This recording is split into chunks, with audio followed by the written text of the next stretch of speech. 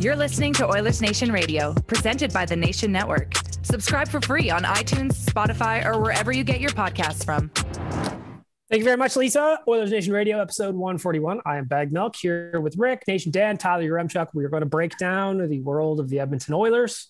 It's only been a few days since we last spoke to you, but it's going to be interesting to see if the boys have calmed down since then. It's been a couple of days. We'll get into it. First, I want to thank our friends at Sherwood Ford the Giant.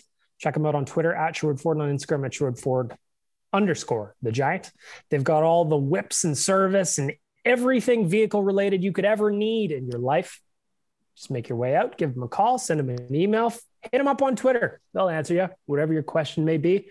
Maybe you can get yourself into one of them sexy Broncos that I keep asking about. Again, 4. We just need 4. I imagine that won't cost anything at all. 4 brand new Broncos. That's very little money, I'm sure. All right. We'll give you 4 extra plugs on the podcast if you supply us with 4 Broncos. Sold. That's the trade. As we do every week, my friend Tyler Yaremchuk will lead us off with the Sherwood Ford Giant question of the week. Yes, the Sherwood Ford Giant question of the week. We are transitioning and pivoting into off-season mode here on Oilersnation Radio. Very sad, but personally, like the hockey nerd side of me, I love this time of year. Like I could talk rumors and trade proposals. I kid you not, for like 3 hours a day. So I'm a little bit excited to ramp up the offseason talk. And that starts with the Sherwood Ford Giant question, which is, what is the biggest need for the Edmonton Oilers this offseason? I will open the table. Open the floor, I should say. Who wants to jump in first? They need a scoring winger. They need scoring. They need to score more goals. They need more players in different parts of their lineup that can score goals. Score goals. That's how they would have beaten the Winnipeg Jets, if they would have scored more goals. How do you score more goals? You acquire players who can, say it with me, score goals. Find goal scoring wingers, baby. That's it. That is priority 1. Find goals and players who can score them. Before I move on to the other boys in there, yes, they need secondary scoring. Ken Holland admitted it was a problem in his presser. We're gonna get to the Holland presser as well. How do they make it happen though, Tyler? There's interesting names on the free agent market. And the other thing that's going to work in the Oilers' favor, and this is something people who listen to the podcast and all this stuff are probably going to hear me saying a lot, but they have cap space and they have a really good expansion situation. What Ken Holland needs to do is weaponize that, find the teams with no cap space, find the teams that have expansion problems, and take advantage of them. So I think whether it's through trade or through free agency, there's a long list of names that are out there and that would contribute and score goals for the Edmonton Oilers. He might need to get creative, but there are plenty of ways Ken Holland can go with this. I kind of think about it like I look at a guy like Taves in Colorado.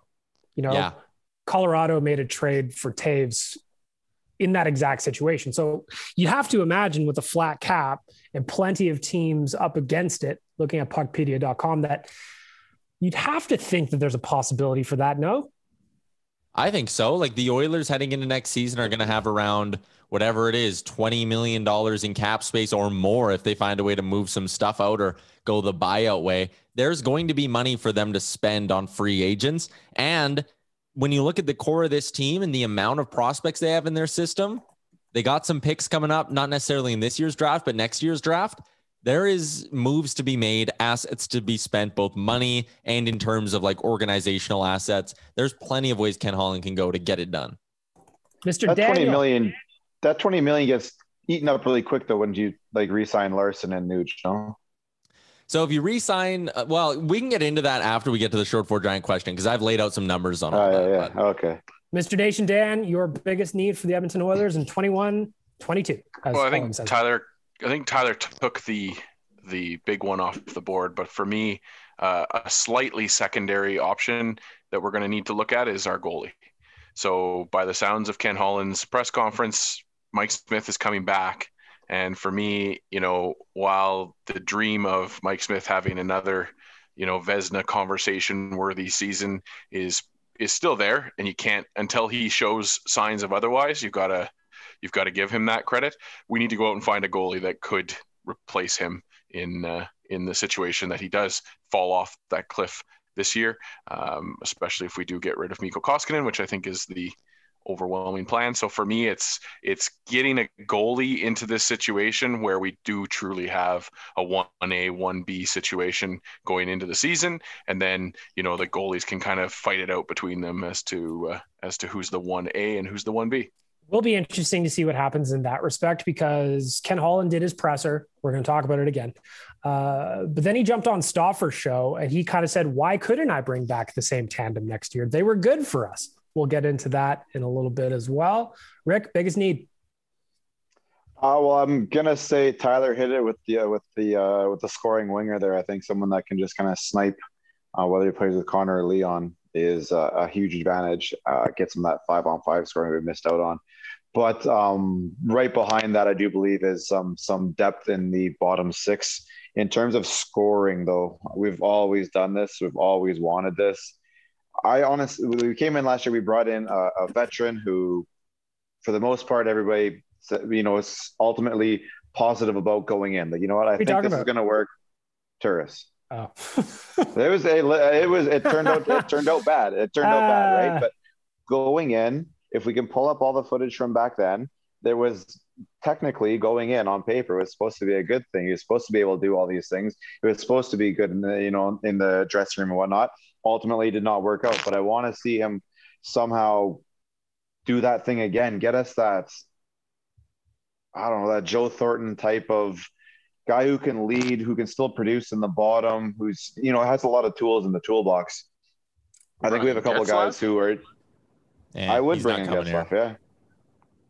That's not happening. Well, that's fair, but I mean, like someone like that would be great. I'd still. No, he's probably too old now, Corey Perry. But that type of a player, that's kind of what I think would it really help right now, because I think a lot of guys in our bottom six are too specialized. Like they don't have a wide range of skills, so we kind of get narrowed in on what they can do out there. I guess my answer is just going to be a different flavor of the same answer, I suppose. But the bottom six has to be better. It has to be rebuilt. They look at the series against Winnipeg and how often the bottom six they got nothing done, nothing. And that wasn't just in the playoffs. It was all year. There was no goals coming from there. I mean, there was a couple, but like you have a fourth line that has $11 million on it. That's not going to do anything. So can you upgrade on Chiasson? I don't know. Maybe he comes back. I have no idea. What's going to happen with Neil? I don't know. But you need better players in the bottom six. What we saw when Tippett added more speed into the series in games 3 and 4, they just looked better. I don't know why that wasn't the default plan, but they need to rebuild the bottom six so that the goal of them being on the ice isn't just to hang on for dear life and hope nothing happens. There was a lot of that where it's like Connor and Leon are going to be fine. They're going to be great. But when they're not on the ice, it was a disaster. And that just can't be the case. That can't be the case. So kind of the same flavor as what Tyler said. Maybe some veterans though, like veterans that have been here before. Like I hate to pump Toronto's tires here, although they lost last night, but they've got veterans throughout their lineup that have been there and done it before. And I'd like to see the Oilers do a little bit more of that.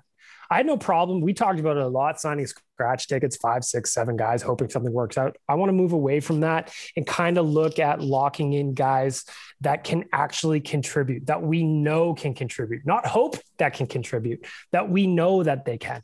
I think a guy that came in and fit in a bottom six role, as an example, was Devin Shore. Yep. He's a player that down there, I think you just bring him back because he fits down there. He does the things that you want from a bottom six guy, a fourth line guy, and he can score. He can score a little bit and he can kill penalties. But for a lot of others, we saw Joachim Nygard sign a 6-year deal. He did absolutely zero.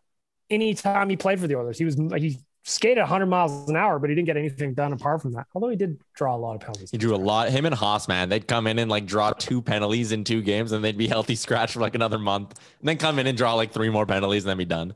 So I think my answer then would be to fill your bottom six out with guys that can do it, that we know can do it, not just fishing in Europe and crossing your fingers and hoping for the best. I don't know if that's possible or doable, but based on the flat cap, there's going to be deals out there to be had. And considering the Oilers do have some cap space, and I know Tyler's going to run through some numbers on what that looks like. Yeah.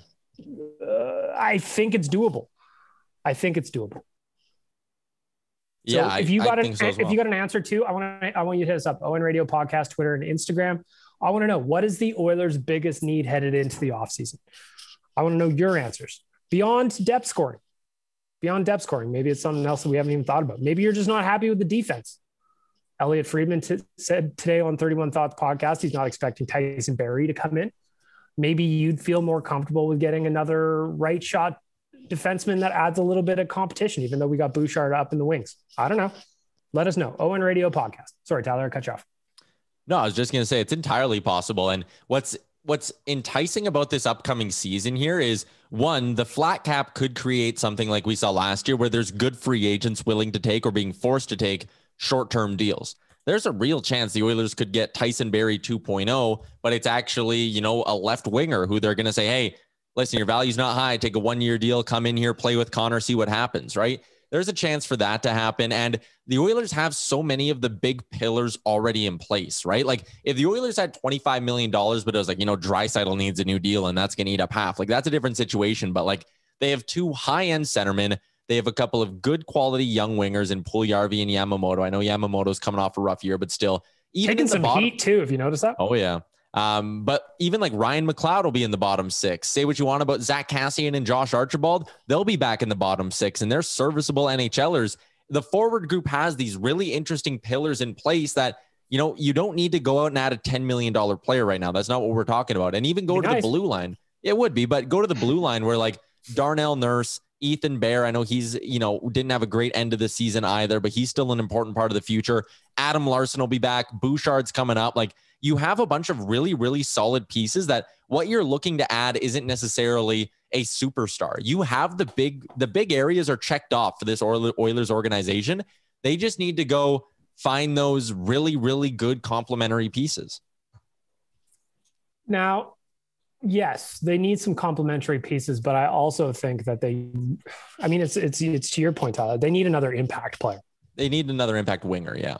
They need a guy who, if it's not Connor and it's not Leon and it's not Nuge, and we're going to talk about him in a second, or Puljujarvi, I'm expecting Yamamoto to bounce back next year a little bit, but they need a guy who, if they throw him out there, there's a good chance he's going to score for the team and not just be able to grind out a shift until Connor and Leon get back on the ice. They need to get away from that.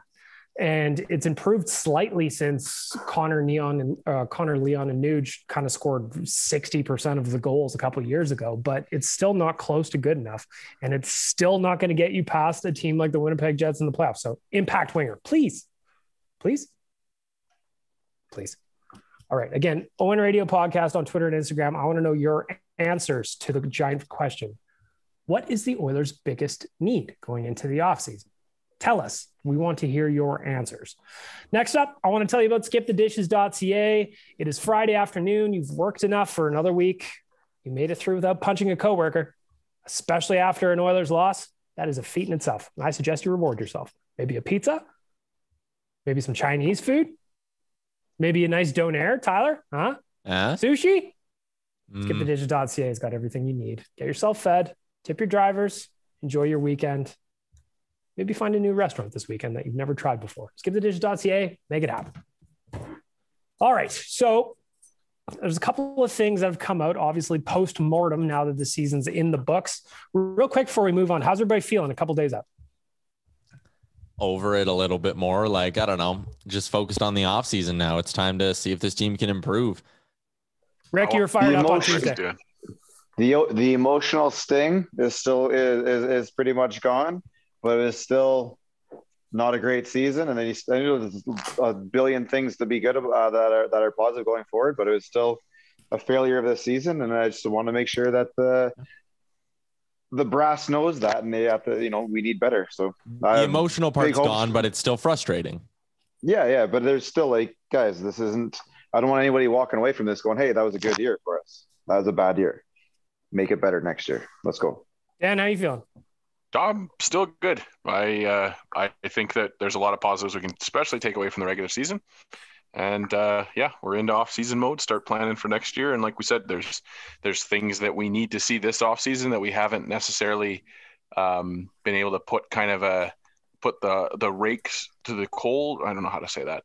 Put the coals to the feet, I guess, is kind of the idea that I'm saying. Where I don't know if that's it either. Well, it's the summer. It's the summer to put some pressure. There we go.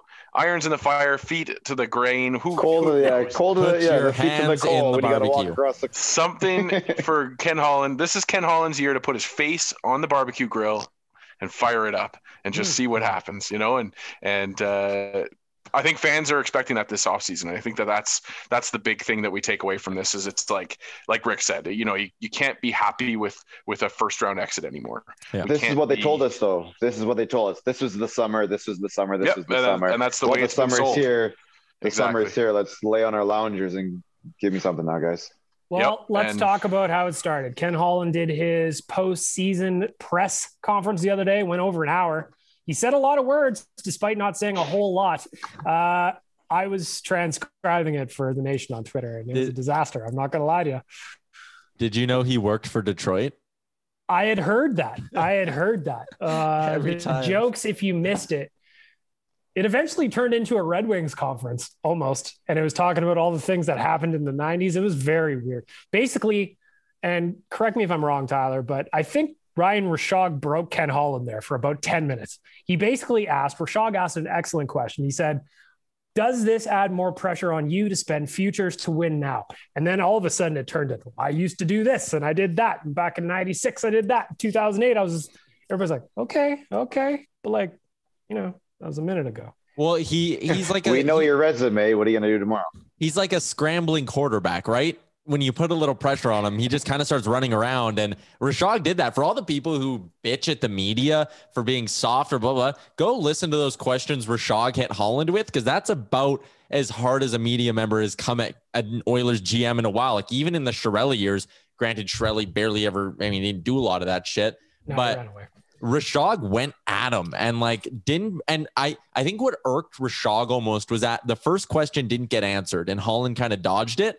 And Rishaug went at him a little bit more in his second question, which I thought was really good because, Ken Holland should kind of know that there's pressure on him. If he doesn't recognize it, then it's nice that someone was able to kind of give him a nudge and say, you probably should be telling the fan base about, going all in. And I know Ken Holland wasn't going to sit there and lay out his plans and he wasn't going to introduce Blake Coleman at that press conference. But I would have personally liked to hear him say the words Stanley Cup contender, this is our window. We're moving in to be a Stanley Cup contender. We want to. He just kept talking about we're trying to build a program. We're trying to build an excellent hockey program. He's running the fucking Okanagan hockey school. Man, we're trying to win rings here. Connor McDavid's under contract for 5 more years. Let's pick up the pace a little, but I understand why he played it down the middle of the fairway. I've been there. I've done it. And that too, Ken, you built a Stanley Cup contender when there was no cap. If he could go and not have a cap and Daryl just opened the checkbook, life would be fucking easy right now. But I didn't get a lot of substance out of it. It was a lot of just 4 or 5 minute answers that kind of always left you being like, what? That's what I mean. It was a lot of words with not a lot of content. Yeah. I don't listen to those things for that reason. I think I've kind of just as a sports fan, like we talked about it with Chiarelli, even with Lowe, and McTavish, it was just all it turns into is funny jokes for us to have afterwards, visually better. And we know a thing or two about winning championships. Those are just non-substantive statements that they make. And yeah, Holland is just a guy that tends to drag his answers on until you forget what question you asked. And to your point too, Tyler, and I think that for all the media guys here in Edmonton, they do take a lot of flack, and Rishaug did do a good job of speaking for the fan base and letting, kind of setting the tone for interviews going forward, that hopefully Rishaug is going to be okay to be that guy that continues to fucking put the feet to the coal or put the face to the barbecue grill, whatever you need to do to speak for this fan base. That's what you need. And also, shout out to Daniel Nugent-Bowman, who may have earned himself a contract. Yeah. We are all Daniel Nugent-Hopkins. I loved it. To be honest, I got to tell you, like as it went on, so it started off funny because Gregor actually called Ken Holland Dave Tippett to start. Yeah. And it was a mistake. But then Jim Matheson called him Dave Tippett. And then from there, Daniel Nugent-Bowman from The Athletic asked a question about making an offseason trade or something like that. But then after, it was Daniel Nugent-Hopkins over and over and over again. By my count, it was 5 or 6 times. Yeah. And by the 4th or 5th, 6th time, I was howling laughing because it was just, why does he keep coming back? Like, I get it though. Like Nugent-Hopkins is one of his employees currently. He's been around a long time, probably one of the biggest items on his to-do list. It was just funny. The whole thing was funny. So what I learned is we were all Daniel Nugent-Hopkins. And shout out to him too, by the way, for having a sense of humor about it. Can you imagine if they had a deal done earlier in the year, but it was considered null and void because he wrote the wrong first name on it? Like they penned up, it was all agreed to, and then it fell apart. That's why Nugent-Hopkins, his extension isn't signed, because he actually tried to sign Daniel Nugent-Bowman. Yeah. And he's completely gaffed on it. And that's why these press conferences are so goofy to me, because it is just like the stuff that comes out of it. The takeaways we have from it is Ken Holland used to be a GM of the Detroit Red Wings, and he signed a media member, I didn't know that. Possibly to a contract, right? Like there's no insight given whatsoever. And you're right, Tyler, too. Don't expect him to tip his hand to the entire league. Like this is exactly who we're targeting and you should offer them contracts or anything like that. I think for me, the thing that bothers me about the press conferences, Dan is 100% right. You don't go into watching one of those expecting to get answers. You know, you don't go into it expecting him to be like, I want to sign this guy and that guy. Can't talk about it right now because he's currently playing for blah, blah, blah. That's not going to happen. Yeah. But in this city, I think going with the I know a thing or two about winning strategy isn't what we need. It doesn't play well with a really educated fan base, and that's what the Oilers have. Like, it just really doesn't. You need to give something of more substance. The other funny part, and I'm trying to remember who asked the question, but they asked him something along the lines of like, hey, do you think you could do this, this, or this? And his response was like, did I say that? And they were like, no, I'm asking you, like, could you do it? And he was like, oh, sorry. Well, if we're looking at some stuff, if we look at some stuff that we did learn, what we did learn definitively is Mike Smith's coming back, right? He said he's going to meet up with him in Kelowna or talk to his agent, but he wants to sign Mike Smith. So that's good negotiating. That's good negotiating. Well, yes. You're coming back. I'm coming to you. You just sit there and wait. You mark me down the number on a piece of paper that you want. I was joking on the Nielsen show that like Ken Holland comes into Mike Smith's house and like his kids run over and are like, Uncle Kenny. And he like gives them a hug and then they sit down and have dinner. And then at the end of the night, it's kind of just like, well, $2 million again, $2 million again. We're good. And that's the negotiation. He's coming back for $2 million. I pencil it in. It's done. Another thing we learned from that press conference, and I think one of the positives that most people took away was when Ken Holland, he said it a few times actually, that over the next week, he's going to let kind of emotions subside a little bit. And then he wants to consult with his leadership group about their thoughts on the team and what they think he should do. So in that group, he kept mentioning, again, it was like, he said it a bunch of times. So names came and went depending on the answer, but it was Connor, it was Leon, it was Darnell Nurse, it was Nuge, and at times Adam Larson was thrown in there as well. So there's a group of 5 in there that it seems like he wants to know what they're going to do. I just want to get everybody's thoughts on, personally, I think that's the way to go. That's the way to do business. You want to talk to your team's core. You want to get their thoughts. I'm not saying Connor says do this and you just do it. That's not what I'm saying, but you have to consult your best players. Anything less than that, I think would be a failure. Did anybody else kind of get that same sense? I like the idea. You got to give your superstars a voice and feel like they're a part of it. But you're right. The line for me gets drawn when those 4 are making roster decisions.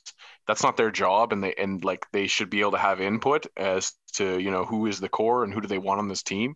But outside of that, I don't know if I want to hear, you know, Connor McDavid has identified this guy as his winger for the offseason. Why not? We should go. I would. I don't know. I don't know. I would absolutely want Connor's opinion on that. Yeah. When I think about, you know, like you guys talked about it on our bonus episode there about how, you know, the the demand was made for Nuge to be on Connor's line, and I don't know if that necessarily was to our detriment, because didn't he give two names? Wasn't he? He was looking for some help.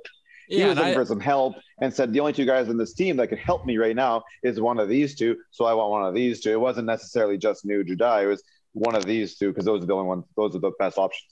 Yeah, and I think going to Connor McDavid and saying like, hey, we're kind of interested in like these 3 or 4 guys. Like, do you know them? That's do you like too, them? Right? What kind of player do you want? You want that's different too. Yeah, for sure. Do you want your Pat Laine? What kind of player do you want? I also think it can be used to the Oilers' advantage in the extent that, like, let's say you're talking with Jaden Schwartz's camp and you just give Connor a heads up, like, hey, we're negotiating with this guy. Give him a ring. See what's up. Like that Connor's at that level now in the sport where if you're an unrestricted free agent, you're sitting there debating where to go, and Connor calls you and is like, hey man, we have a great room. Like, we have a great time. You're going to get to play with me. I would love a chance to have you on my line. Like, he should be a part of the recruiting process. 100%. Yeah, that's fair. I think it's really got to be a team thing now. Everybody is agreed. Everyone's going in the same direction. And, the kind of the coach or the GM kind of have to direct the ship a bit, but we need everybody pushing the same way. So I think having them all in there at the one time, it keeps everyone on the same page. That culture you get in the dressing room all of a sudden improves because they're all on the same page. We're all here to do the same thing. And in the long run, when you get a guy like Connor calling you up, that's a pretty good deal sealer to, ink your name on the UFA contract. I would also look at it as a sense too, like if you're in the dressing room, you've got a different vantage point on the team than somebody in management. Yeah. It's the same in any business anywhere, those guys that are in the room know more about what's going on in the room than the coach or the GM. So I think it would be a failure to not have the leadership group involved. Again, I'm not saying at all that they should just be like, Connor wants this, I'm going to do that. But you should create an environment where your leadership group is able to give you honest feedback and say something like, listen, we need to improve this area. We need a player like this. Maybe there's a specific name in there. I would love if you chased X or Y or Z, something like that. I just think that's good business. Yeah, and I guess when you look back on it too, right, the trades that have happened in the previous regime, the documented relationship between Kajula and the core. There was another one too that got shipped out. Strome was tight with them. Strome was in there, yeah. So yeah, I guess in that sense it's just different, I guess, because when you think back to I don't know if I ever remember hearing any kind of conversations like this about Malkin and Crosby or. Well, for sure they would have had. They would have sat down with coach. I guarantee it. Everybody does this. Everybody has a leadership group. Like NFL's got your captains. They'd have like a little captains meeting. Coach will definitely have a little group, and that's 5 guys is nice. It's like you think Tom Brady he mentioned Nuge, man. Yeah. He did mention Nuge. He mentioned Nuge. He mentioned a dude not on contract. That's him and Draisaitl have brought Nuge up like a handful of times throughout the year. Like, I think it's pretty clear that they would want him back. And I think that ultimately leads to the deal getting done. Like, if you're Ken Holland and you sit in your exit meetings and Draisaitl, McDavid. Holland did too. Right? But like, that was the thing that got me. If you're Holland and you sit in those exit meetings and you hear McDavid, Draisaitl, and Nurse all say, like, we want him back, we value him, like, we can win with him, I don't think you can possibly justify letting Nuge go over like $200,000, right? Like, that's just silly. The other thing I wanted to bring up from the press conference, Bag Milk, you just touched on it. Did you catch when Ken Holland got his brain wrapped into explaining where everyone is in the arena? He was like, listen, I'm a manager. I'm up at the top. I'm looking at the team from the top down, and there's players on the ice, and the fans are in the stands, and the coaches are a little bit closer to the ice. And then he stopped himself, and I was like, why? It was an adventure, man. That's the only thing I could say about it. Speaking of adventure, if you want to go on one, make sure that you have all the insurance products that you need to do so. Our friends at Cornerstone Insurance have everything you need, be it personal, vehicle, house, any type of insurance product we're after. Go to cornerstoneins.ca. On the left-hand side of the screen, you will see a tab that says Citizens of the Nation. There's a special little deal in there for you. What? If you need insurance, I'm recommending Cornerstone. Head on over to cornerstoneins.ca. All right. Let's move on a little bit. The insiders are now going to be getting to the busy season again as we lead up to the draft and free agency. That's when you're going to want to follow guys like Frank Saravalli, the Elliot Friedmans, the Bob McKenzies, Darren Dregers, blah, blah, blah. Now, Elliot Friedman this morning jumped on the radio in Calgary, and he had some notes about the Oilers. Tyler, what insight you got on that? So the Cole's Notes version of it is that when it comes to Nugent Hopkins, he said a deal might have been close at the beginning of the year, and now it might not be as close, which is interesting. The Adam Larson deal, he brought this up on Tim and Sid, or just Tim and Friends, I should say, as well. And he said the Larson deal is going to get done. Like, I think we can kind of write that one in pen. Going to be 3-4 years for around the same AAV, probably $4 million. So it sounds like Larson is coming back. Friedman made it sound like a Koskinen buyout may be more likely than a Neal buyout, which is interesting at first. But the more I thought about it, the more it actually made sense. And that was kind of the gist of the Elliot Friedman rumblings. Well, let's start it off with Ryan Nugent-Hopkins. Since he was first up, I saw the quotes going around on Twitter. Extension was close early prior to the season, then things fall apart. May not look good. Now, that doesn't really mean anything to me. There's a lot of noise all the time when people negotiate new contracts. So will he, won't he? Obviously, we're going to find out here in short order. Free agency's only, month and a half away? I have no idea, something like that. So let's talk about Nuge. We already talked about Holland in the press conference. He's included him in his leadership group in the core. Every single time he talked about the core, he talked about Ryan Nugent-Hopkins. Tyler brought it up. Anytime asked about it, Draisaitl and McDavid would pump his tires. Seems like he's a guy they want. What do you think? Is this just noise as negotiations happen? Maybe a little public posturing through the insiders to try and push the number in either direction, be it term or dollars? What's your take, everybody? Ryan Nugent-Hopkins. I think it's just noise. I do believe that within Rogers, I think this contract will get done. It may have been closer before and a little bit further apart right now, but I think at the end of the day, both parties want the exact same thing. And I really don't see his side asking for some astronomical number that we're not going to be willing to bargain down a bit or even willing to pay in general. So I think it gets done. I'm not listening to any of that noise. Dan? I am kind of the opinion that if they truly felt he was a part of the core, and I do agree with you, I think they do. I don't know why they're playing these games right now. I don't know why this has been dragged out. Games though? Yeah.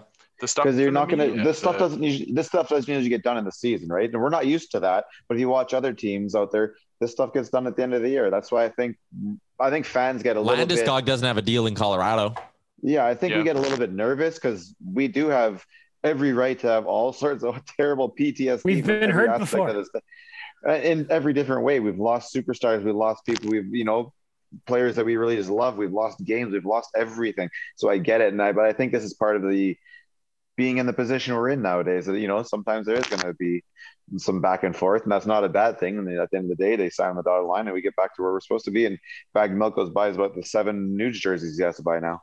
Hey, Rick, I love this positivity from you, buddy. This is good. It's the same way all the time though, but that's what I feel like the fans just get a little upset, and because I do agree. And we've been there, we've been hurt, man. Yeah. I've got a black hole right here where my heart used to be.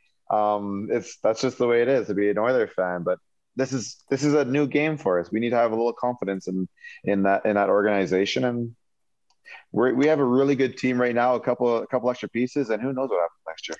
I'm just sitting at the point right now where I feel like in my heart of hearts, that was the last game we saw Ryan Nugent-Hopkins in an Oilers jersey for now. I don't know if that's a forever proposition just because this team. Oh, there's no way there's leaves and comes back like a Ryan Smith. 0% chance. I wouldn't say that necessarily. I hope for it all the time. I still hope for Taylor to come back, but I don't think that happens as often. So if he does go, but I just don't think he does. Tyler?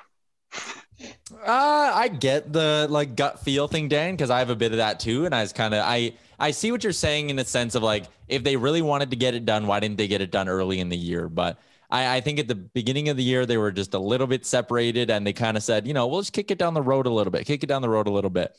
And it got messed up because he wasn't playing good. And the Oilers might have been less willing to go back to a number that they maybe would have been at early in the year. And there might have been a point where Nugent Hopkins camp was in there going, fuck, should have taken the number at the beginning of the year. That might be the best we were going to get, right?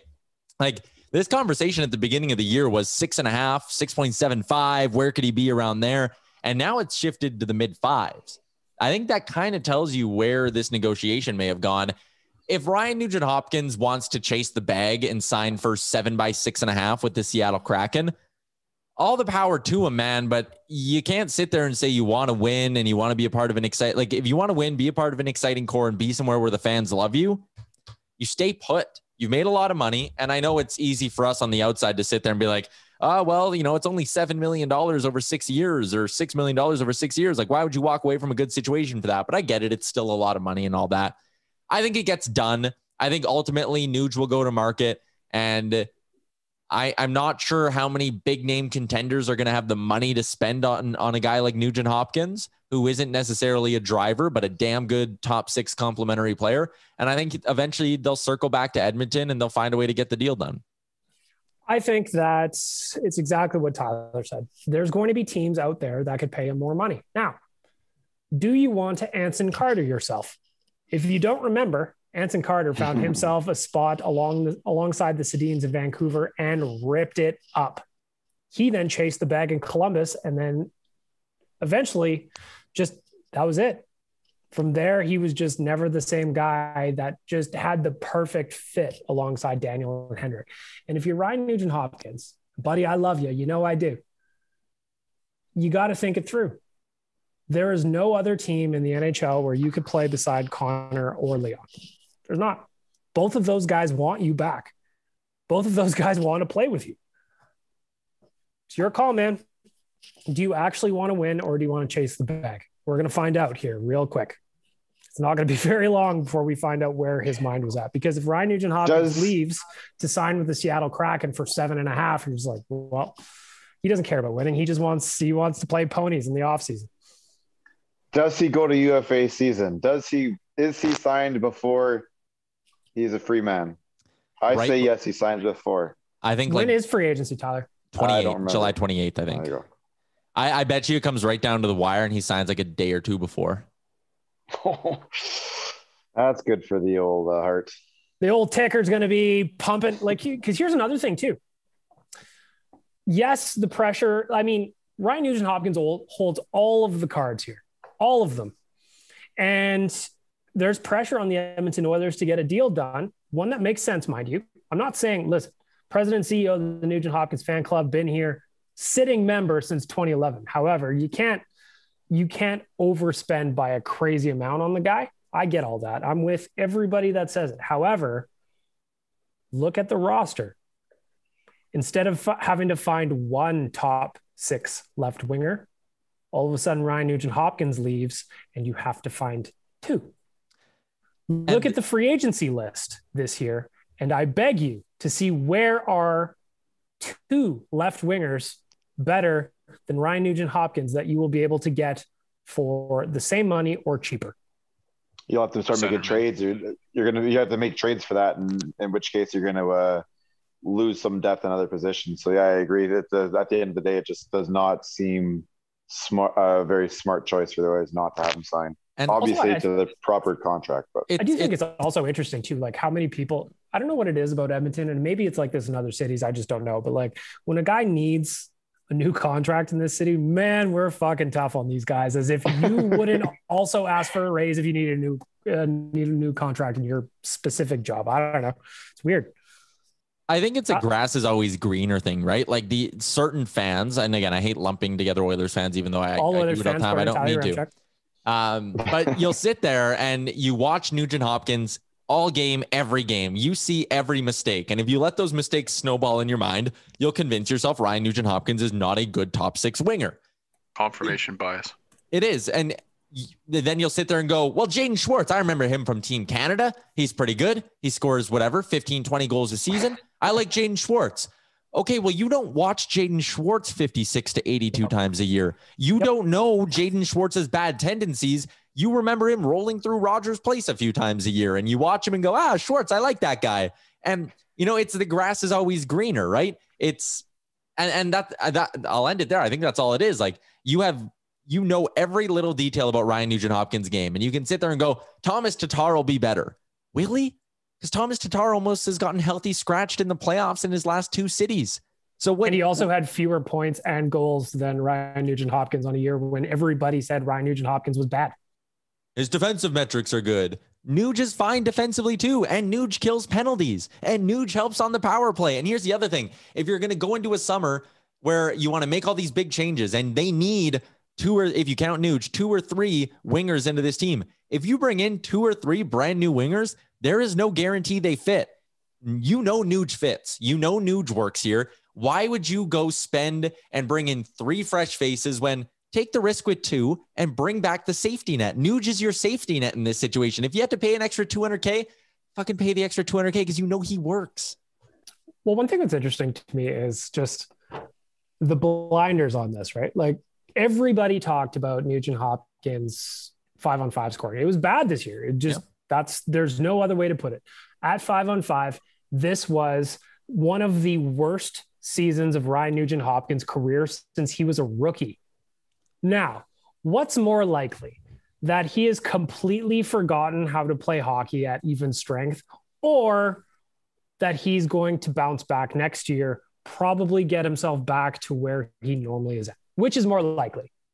He's going to bounce back. He's bouncing back. Exactly. Again, people are like, oh, go get Alex Wenberg.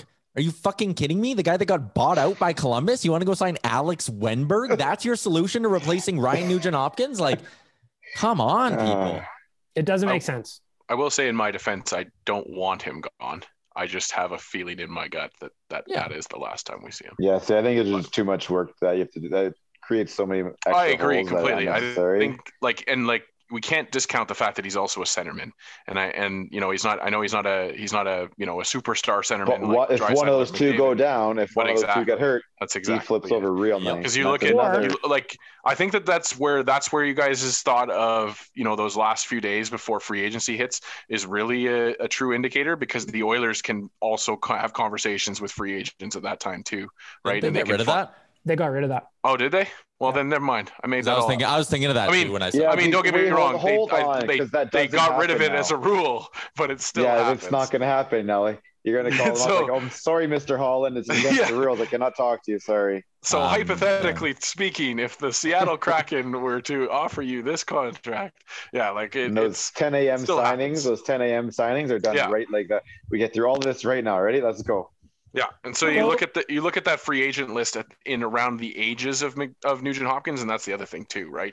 It can't be discredited is that he's in the age of the core of this team, and other than him and Brandon Saad and Gabriel Landeskog, who is not going to be a free agent, and Jaden Schwartz, it's pretty small. It's a pretty small list there. I don't assume Taylor Hall's hitting the free agency wire anymore either. Can we call somebody in Colorado? Can we ask them if the people there are getting all upset that are they all worried that Landeskog is leaving? Well, I think the fact that they're having success in the playoffs is helping. Well, because you have to look at the list here. If we were winning right now, we'd still be concerned about whether or not Nuge is leaving or not. Yes. So looking at the list here real quick, Dan this is based on points produced in 2021. Okay. Gabriel Landeskog is the top UFA. I would be shocked if he is not back in Colorado. He's their captain. He is kind of their guy. He's a big spokesman for the team. But they haven't won a cup yet. Okay, well, he's a bust then. So get rid of him. So Landeskog, I cannot imagine that it happens. No. David Krejci, 35-year-old center. No thanks. Okay, non-comparable. Ovi, no way he's leaving Washington. It's just not going to happen. And then next up in terms of unrestricted free agents is Ryan Nugent-Hopkins and Mike Hoffman.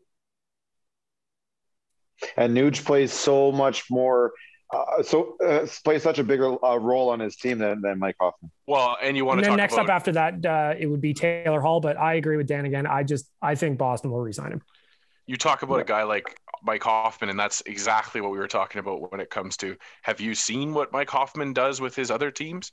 Like he's a problem. He's the Taylor Hall off the ice that nobody actually talks about being the Taylor Hall off the ice. Like yeah, I don't know. It's go with what you know versus the question marks that you don't.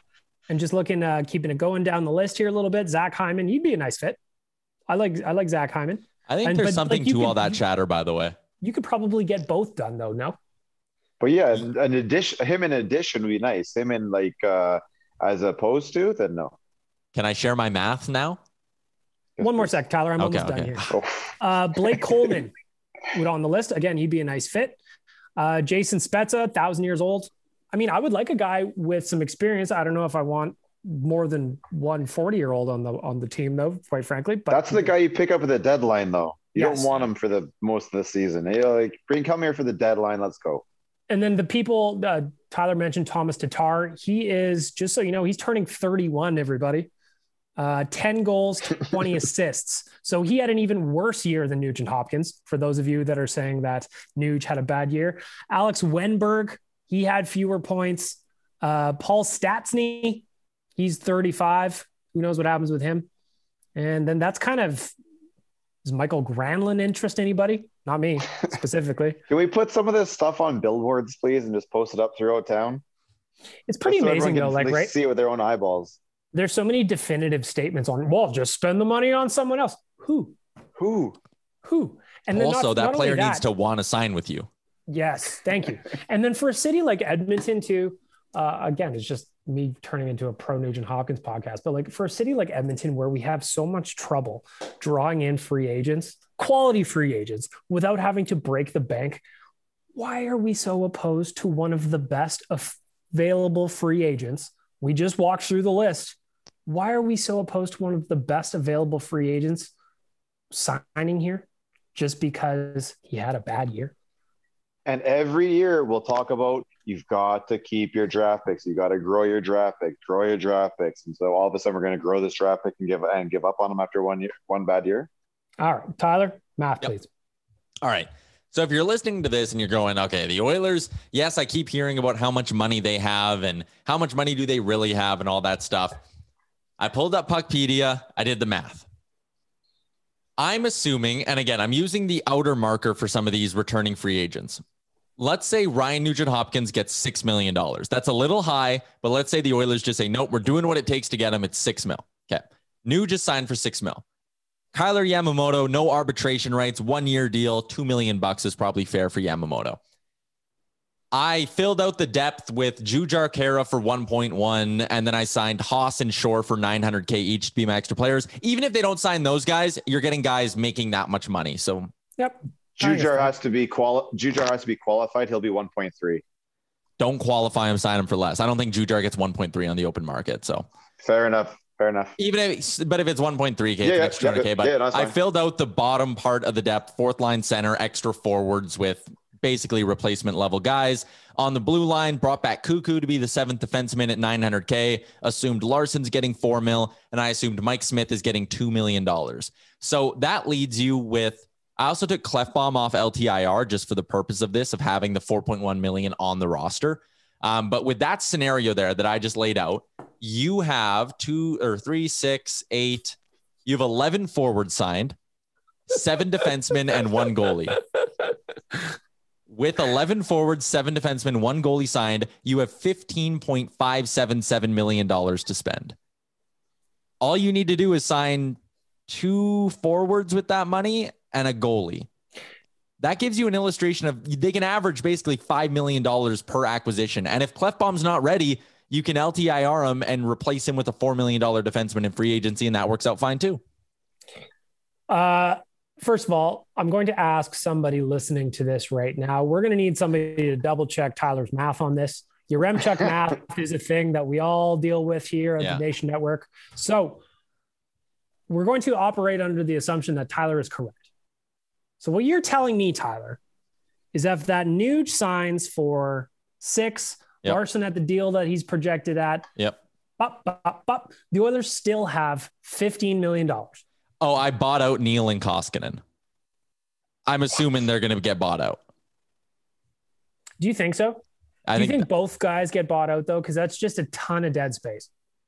So they're either getting bought out or retained and traded. So it's not a big difference. If you want to undo those buyouts and see what the money would be, can I do that? Yeah, maybe do that and check that out. So going into 2021-22, Sexy Reg still on the books for 1.5 for another 2 years. Pouliot finally comes off. Hey, man, I can't believe the Oilers were still paying for Benoit Pouliot this year. That is bananas. And then there's also 2 years of paying Lucic to be a Calgary Flame. That is $750K.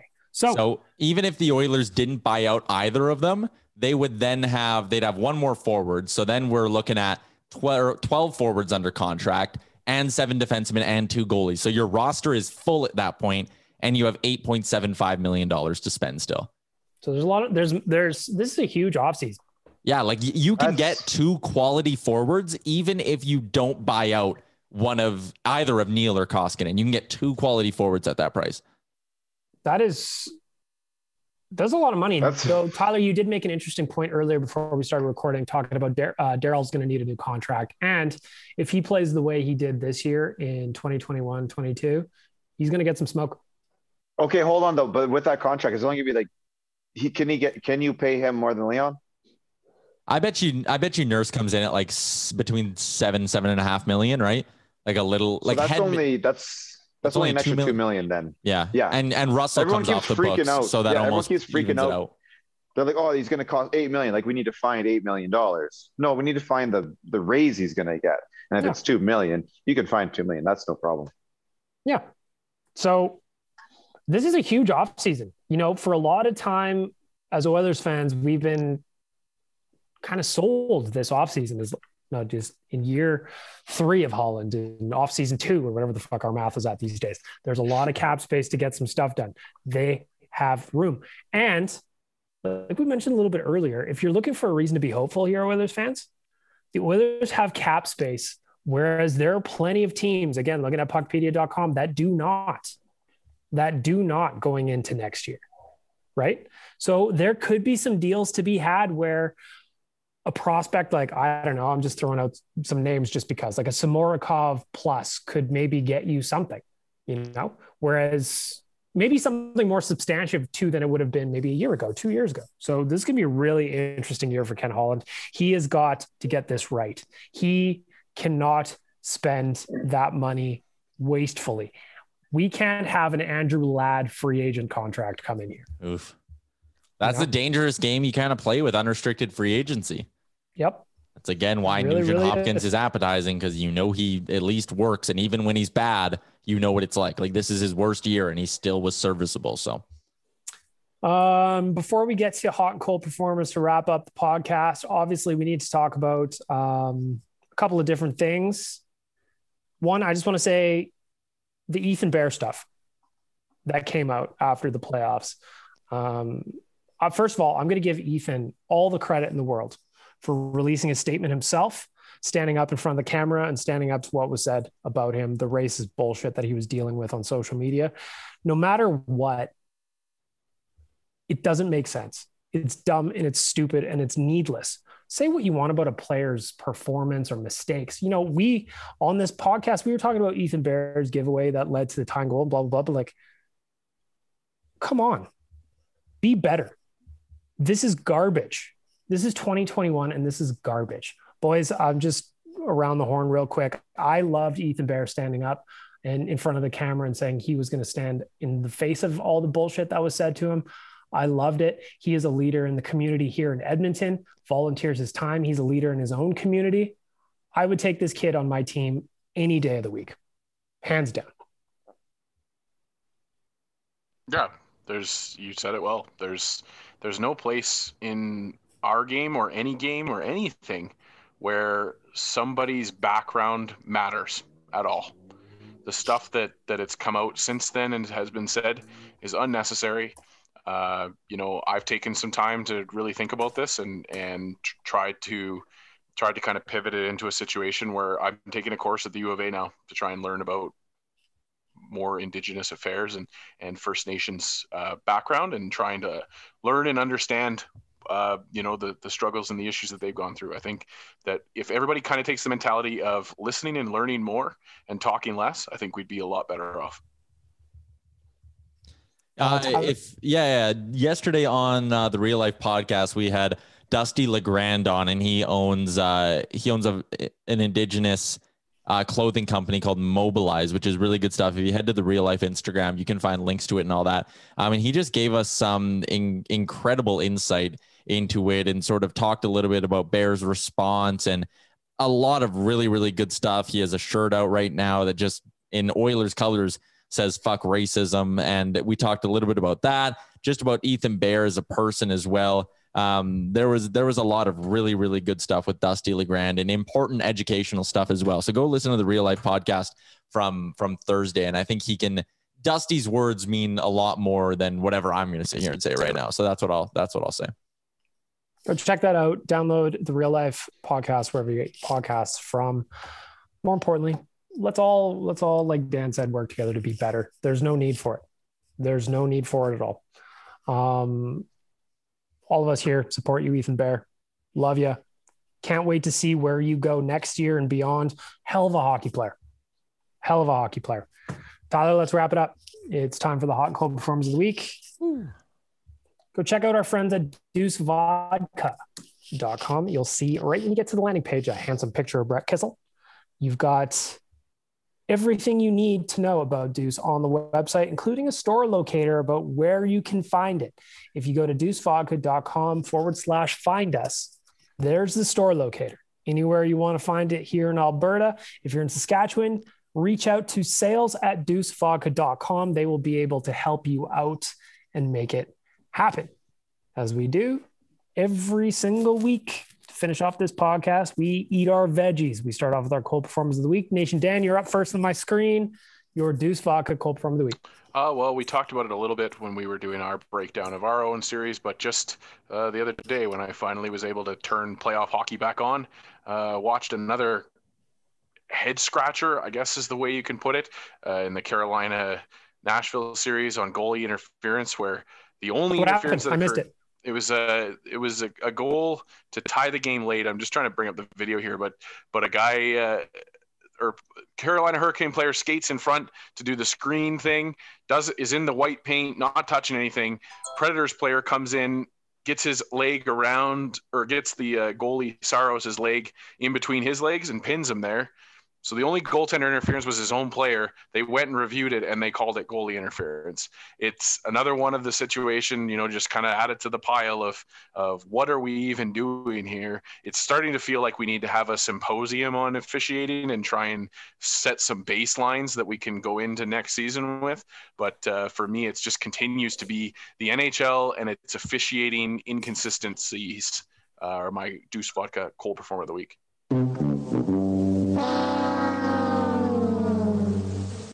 Rick, you're next up. Deuce Vodka cold performer of the week.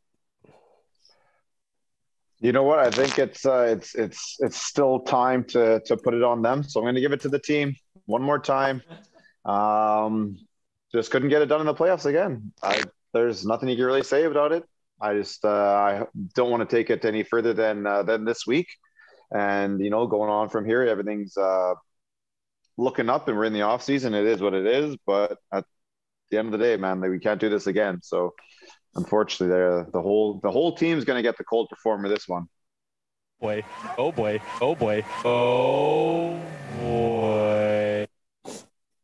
Tyler, you're next up. Deuce Vodka cold performer of the week. At the towards the end of our podcast on Tuesday, we talked about the news that Wayne Gretzky was leaving the Oilers, and I found this interesting because a lot of Oilers fans, or most of them, didn't really care. Everyone kind of knew that he was just holding like a figurehead. Yeah, it was an honorable position. He showed up to public events. He was around the rink. Like, it was cool. They showed his office off to people who were visiting the OEG building. They brought him in to close sales calls. Like, he didn't actually have like a quote unquote job with the team. He was just kind of there. And then people outside of Edmonton took this as a chance to be like, oh, there we go. The last straw for the great one. He's breaking up with the Oilers. Like, this is what you get. McDavid next. And the people who just didn't really understand what was going on, but still decided to run their mouths. You're my cold performer of the week. You're clueless and stupid. Why are you the way that you are? I hate so much about the things that you choose to be. Just to wrap that up, it made me laugh, to be honest. Yeah. Because if you looked through Oilers Twitter, there was so many, oh yeah, I forgot Wayne worked for the team. Oh yeah, I forgot Wayne did this. Oh yeah, what does vice chair mean? Like, it was all that kind of stuff. So who cares?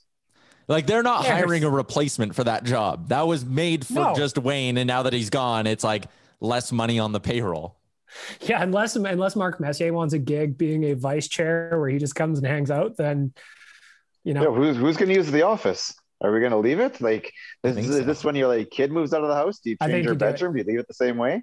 Put it into a games room? No, it's just got so much dust on the desk because he's never been in there. Just leave it that way. I don't know. I thought I'm with Tyler. I thought it was weird. It was like trying to make a big deal out of. Well, I think we said it. We talked about it on either on State of the Nation or that podcast, just saying that it's a good distraction from the people that were going to say Connor McDavid is going to leave the city. Like, wasn't it? You said it though, Bag Milk. If the shoe was on the other foot and Lanny McDonald left the Flames organization right after they played their last game against the Canucks, you don't think we would have made a few jokes about how he's done? So just did it have to be the day after? Did it have to be the day after? No, but well, except that that's when Wayne is able to step away from the organization and not. Okay, but wait a day or two, because we know it's just going to stir shit up. I honestly, it's not like TNT's done anything with him yet. It's not like he's gone to work already. He literally could have waited till. Like, I don't think TNT could do anything till the next season starts, quote unquote, right? So that's after the Cup sometime. You literally they're going to start summertime. They'll start leeching in some of the coverage as you've seen with ESPN and Stephen A. Smith. Sure, then sell them like they do in wrestling, where you don't disclose who's coming, but someone's coming. But who is? I don't know. You get all this talk, you get all this, you get all this momentum. People are watching in, and bang, the big reveal, and there's Wayner. So we need some new marketing guys at TNT, I think. Yeah. Well, send him my resume, my little spiel there. It makes a ton of sense for TNT's perspective too. And it was funny to me that nobody looked at it that way. Like, no matter who you are, chances are, if you have any experience with sports, or if you have heard one name from hockey ever in your life, chances are it's Wayne Gretzky. And they're trying to grow that game down in the States. So who do you get? The guy that every single person knows his name. Well, and it's a credit to Wayne Gretzky too, because it would have been just as cushy for him to sit here in Edmonton, like we said, with an office that he never has to visit. He doesn't have to do anything he doesn't want to do in this position, and he's going to get his name on the cup when the Oilers do get it again, right? Because he's a part of the organization. So it would have been a cushy job for him. Everything Wayne Gretzky does, pretty much with his entire life since the day Peter Pocklington sold him to the Los Angeles Kings, has been to try and better the sport of hockey, and that's exactly what this decision does for me as a whole. Like we said, he's on TNT's broadcast. Now people are going to watch TNT's broadcast and be like, oh yeah, I know that guy, and then they can roll out some smart minds of hockey afterwards. And also I see this being when he went to LA and helped hockey as a player. Now he's going to go back to the US and help hockey from the boardroom, and they could push the other wrong captain for the Oilers.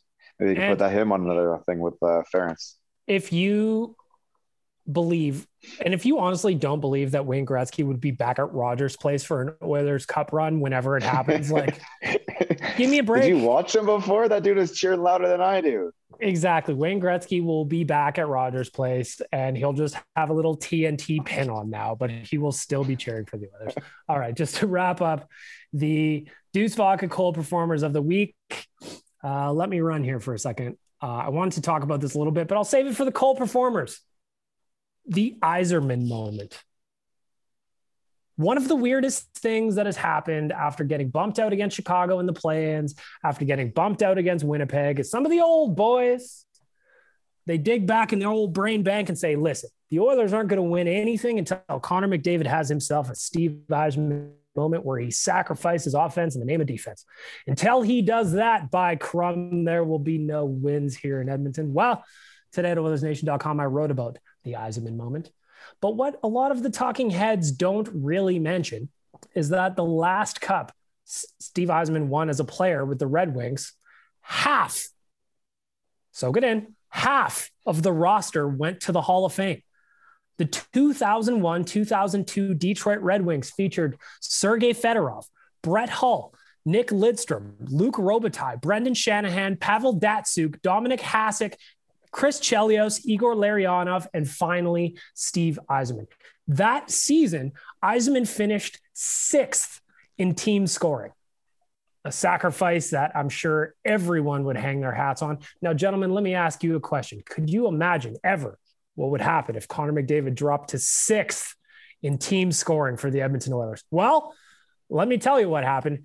1, he barely played. 2, we got fucking problems. So this idea that Steve Yzerman just had this transformative moment, and that's why the Red Wings won, is completely nonsensical. Not to mention those years where Detroit won, again, I'm looking at 2002. They were essentially the New York Yankees of the NHL. They spent $65 million that year when the average NHL payroll was $38 million. It sounded like a team you'd take around like throughout Europe during a lockout or something. Like, hey guys, want to come jump on my team? Like what Gretzky did way back in whatever lockout it was. Yeah, it's like you look at it and it's just, okay, congratulations on spending nearly twice as much as everyone else and having 10 Hall of Famers. So if Ken Holland can go out and get 8 more for the team to go around Connor and Leon, then sure. Why do they have to go back 20 years like this, too? I was just going to say, the runway is pretty long. Ovechkin's right here. Ovechkin's story is right there. The runway is still pretty long for Connor if you're comparing him to Steve Yzerman. Yzerman took 13 years to win his first Stanley Cup. So he's got a few more years ahead of him where Ken Holland has some time to go and sign the entire Hall of Fame. And then we'll make some magic happen. Steve Yzerman moment. Hey. And here's the last thing I'll say about it is just we need to stop with the Steve Yzerman thing. It's lazy. It's dumb. So lazy. It doesn't make any sense whatsoever when you look at the bigger picture. When you look at the roster that was surrounding Steve Yzerman, to say that it was all him is completely disrespectful to those other 9 players I said, and the rest of the roster as a whole. If the Oilers, what's the cap this year, Tyler? 81.5, something like that? 81.5, yeah. If the Oilers could spend $160 million this year, hey, I'd feel pretty good about it.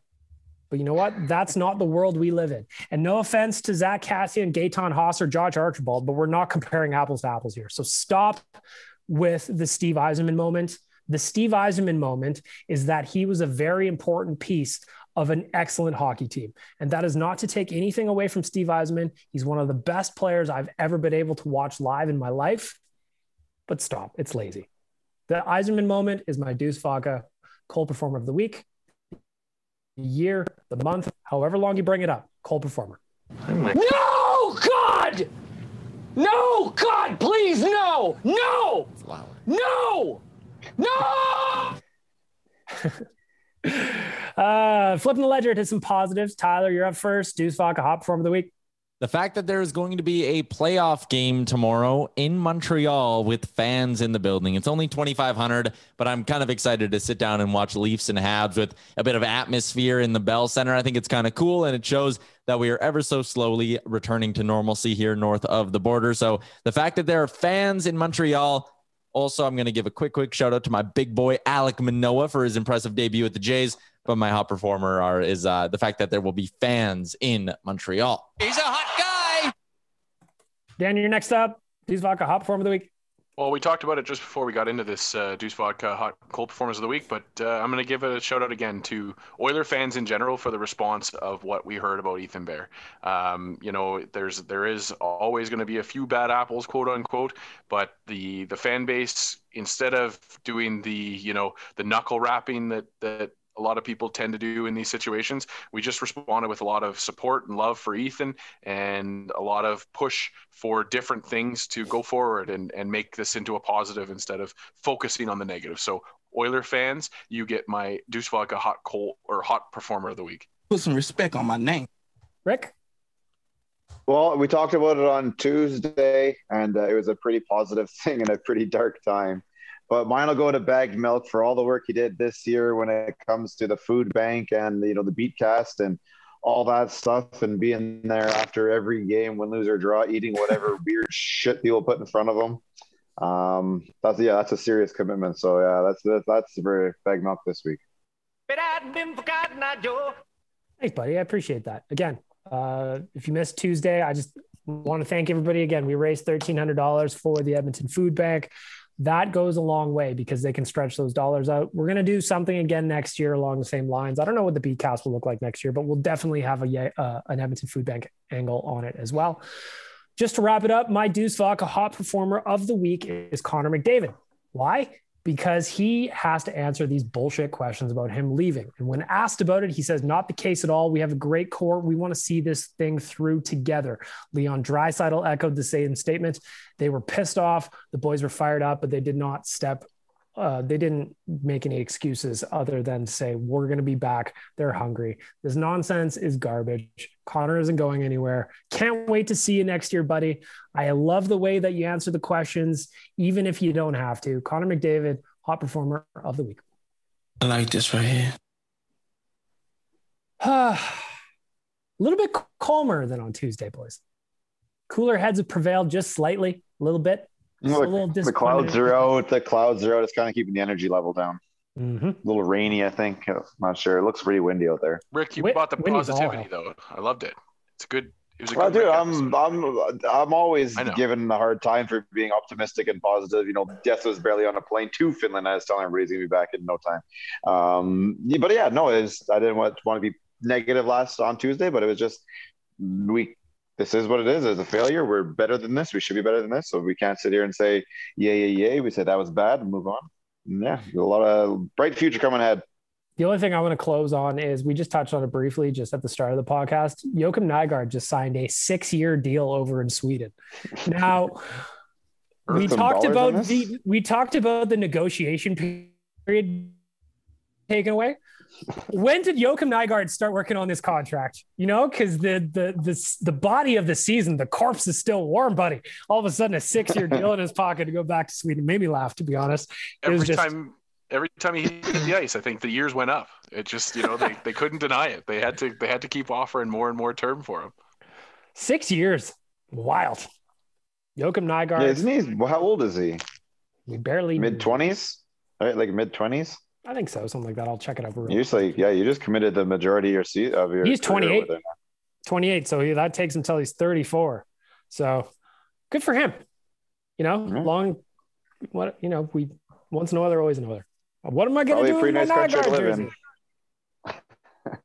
What am I going to do with my Nygard jersey? I don't know. If nobody else has anything else they want to add, we're going to wrap this up. Episode 141 is in the books, and I want to thank Sherwood for the Giants, Skip the Dishes, Cornerstone Insurance, Deuce Vodka, and all of you, the listeners, for allowing us to enter your ear holes. We appreciate you. Share, subscribe, tell a friend. That's Oilersnation Radio. Have a great weekend, everybody. Shout out Joakim Nygard. Best wishes. Thanks for listening to Oilers Nation Radio, a member of the Nation Network of Podcasts. Make sure to follow us on all of our social media to stay up to date and never miss a podcast.